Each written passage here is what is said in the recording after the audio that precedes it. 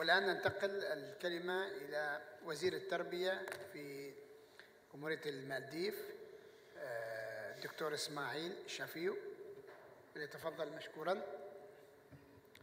بسم الله الرحمن الرحيم. Esteemed Chairperson, distinguished ministers, honorable guests, ladies and gentlemen, Assalamu alaikum wa rahmatullahi wa barakatuh. It is a profound honor to address this distinguished assembly at the ICESCO Education Ministers Conference. I extend my heartfelt gratitude to Director General Dr. Salim Muhammad Al-Malik, and I also thank the Honorable Minister of Education and Government of Oman for organizing this wonderful event. We convene this conference at a time when global challenges such as wars, economic instability, and climate crisis have highlighted that education must be the cornerstone for peace and sustainable development.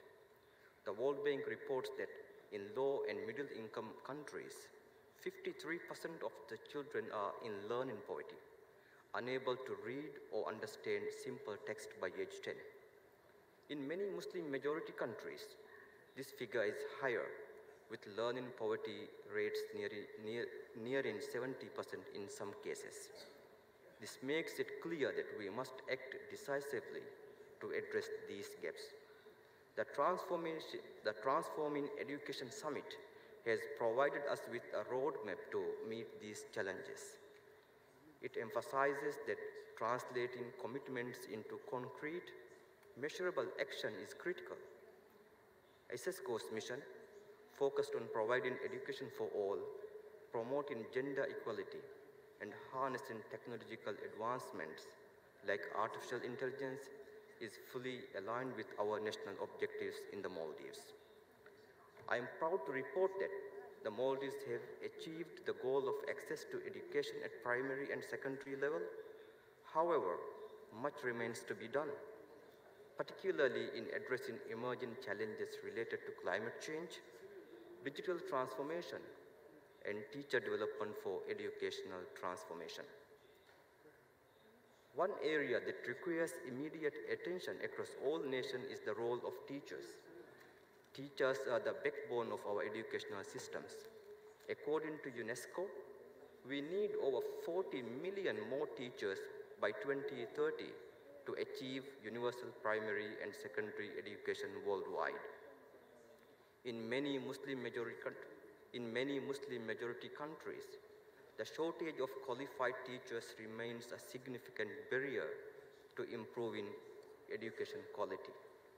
Investing in teachers' training, well-being, and professional development is critical if we are to meet our educational targets. Without adequately trained and supported educators, our aspiration for achieving SDG 4 will remain distant. This conference presents an invaluable opportunity to reaffirm our commitments and implement effective strategies that will shape the future of education in the Islamic world. By fostering partnerships and building robust networks among member states and international organizations, we can ensure that education becomes a powerful force for progress, peace, and sustainable development in our societies. Before concluding, on behalf of the Maldivian government and the people of Maldives, I urge member states and the international community to take immediate and decisive actions to safeguard the people of Palestine and its neighbors from the unjustified violent aggression. We must implement an urgent action plan to address the educational challenges faced to children of Palestine and the region, to overcome educational injustice that may have lasting impact in the region and beyond. Thank you. Assalamu alaikum wa rahmatullahi wa barakatuh. شكرا جزيلا معاليك.